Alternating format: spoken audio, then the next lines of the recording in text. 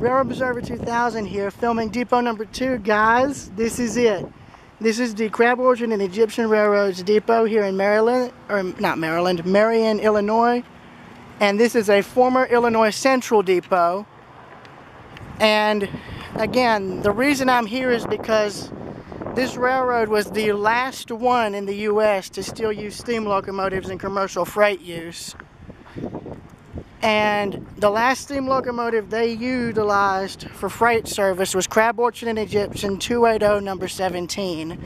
And it ran here from 1979 until 1986 when it suffered a mechanical failure. From what I remember, I think the dry pipe collapsed, and that's what brought the engine out of service. But here in front of the depot is an old Grand Trunk boxcar here. And right there, guys, that is the engine house where 17 was stored. And I know their Porter 2 steam locomotive, which was a smaller one, was stored alongside because it was retired when 17 was brought online. But that's where it was stored, right there. That's 17's engine house. It's funny, I looked on a site that talked about the depot, and they were thinking, the owners of the railroad now were thinking about possibly restoring the depot for use, and even thinking about getting a steam locomotive in operation. And I thought to myself, now if that were the case, that'd be the best chance they'd have at bringing number 17 back into use here.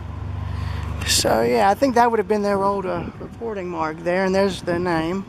Let's see if I can walk around to get the logo in front of the depot here. Let's see here. Of course, they have it closed because I know it partially burned in 1978.